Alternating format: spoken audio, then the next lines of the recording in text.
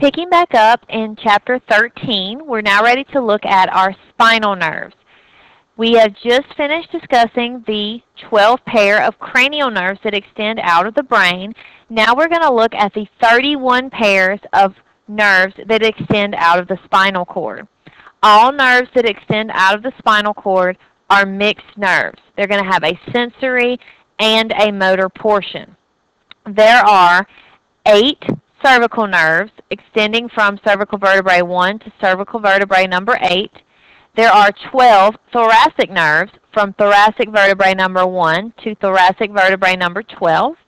There are 5 lumbar nerves from lumbar vertebrae number 1 to number 5. And then there are 5 sacral nerves and 1 nerve coming out of the coccyx. Each of the spinal nerves extends out of what we've already talked about as the ventral root and the dorsal root of the spinal cord. If you recall, all motor fibers from your muscles move into the spinal cord through the ventral root of nerves. All sensory nerves come into the spinal cord through the dorsal root. Where the dorsal root and ventral root combine, that is the spinal nerve. So if we look at this picture here, this is our spinal cord. We all recognize this, gray matter, white matter, the different parts of it. On the back or dorsal side of the spinal cord, we have the dorsal root. The dorsal root, remember, is the one that has the ganglia, the big collection of cell bodies. On this side, we have the ventral root. You notice the ventral root and the dorsal root combined together here. Now this is called the spinal nerve. This is where the spinal nerve would actually exit out of the vertebrae itself. The spinal nerve, once it leaves the vertebrae, branches again into different rami. One would be a dorsal ramus going this direction, or a ventral ramus coming this direction. Every time the spinal nerve leaves the vertebrae, it branches. Almost all of your ventral rami are going to be, or rami, are going to be different plexuses that we're going to look at and look at the peripheral nerves that branch off of the different plexuses. The back of the body is going to be innervated by the dorsal rami. Now what we're going to do is take a look at these different plexuses and learn the location of important nerves in our body.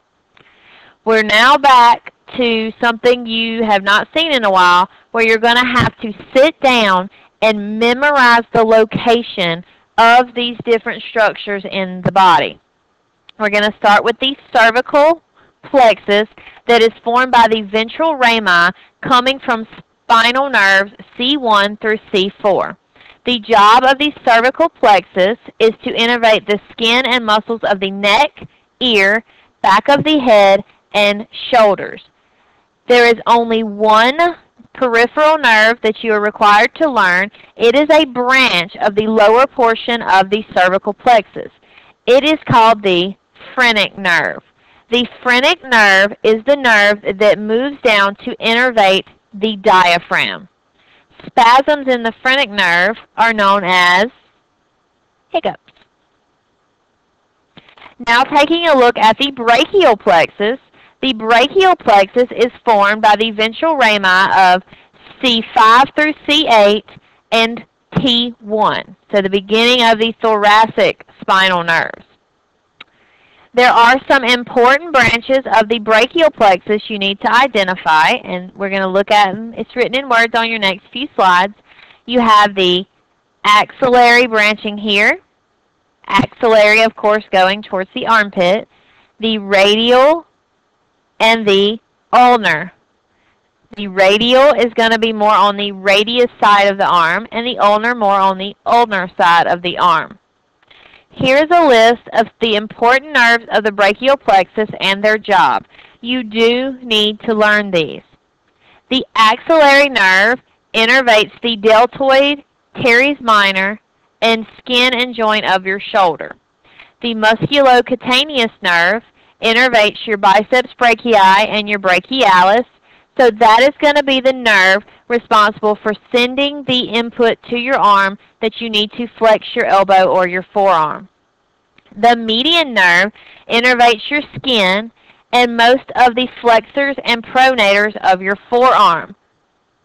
The median nerve is the nerve responsible for initiating the flexion of the wrist.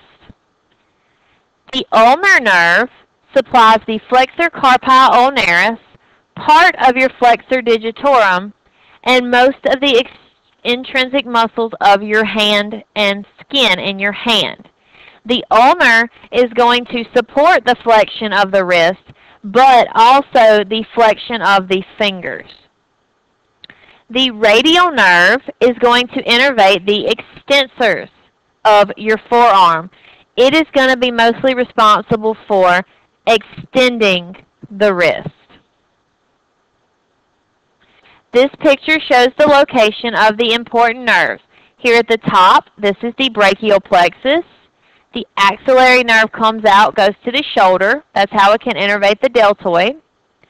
The radial nerve comes down. You see this is on the thumb side of the arm. Radial nerve again is on the back side of the arm. It's a posterior nerve, so it's going to be for extension, hyperextension. On the anterior side of the arm, we have the musculocutaneous, ulnar, and median, more towards the middle. Both of these are involved with flexion of the arm and the fingers, if you're looking at the ulnar. The musculocutaneous is for flexion of the elbow. Now moving along, we'll look at the lumbar plexus. This is going to be moving out of lumbar vertebrae 1 through 4. It is going to move down the body to innervate the thigh, portions of the abdominal wall, and the psoas muscle, which is located in the pelvic cavity. Two important nerves that come out of the lumbar plexus are your femoral nerve and the obturator nerve. Your femoral nerve innervates your quadriceps and the skin on the surface of the leg.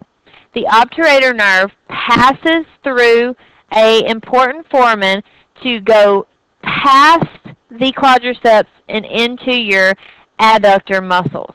If we look at the picture here, this is a blown up picture of the lumbar vertebrae shown here. Okay? And we can follow. Here's the obturator nerve. You see it's going more to the inner portion of the leg, innervating the adductors to help you adduct your leg. And here is the femoral nerve going down into the quadriceps. The femoral nerve actually branches several times, but we're not going to learn the name of every single one of those branches. Now moving to the sacral plexus. This is a blown up picture of your sacral plexus coming out of the sacrum. The sacral plexus originates from lumbar vertebrae number 4 all the way down to fused sacral vertebrae number 4. The sacral plexus is going to innervate the buttock, the lower limbs, pelvic structures, and the perineum. The largest and most important branch of your sacral plexus is the sciatic nerve. This is the longest and thickest nerve in your body. It innervates your hamstrings to help you with flexion of the knee, some of your adductor muscles, and then going down to innervate almost all of the muscles in the lower leg and the foot. Showing you a picture. Here's your portions of your sacral plexus, and here's that really big sciatic nerve extending down. It does branch once it hits the knee. Again, we're not learning the name of every nerve.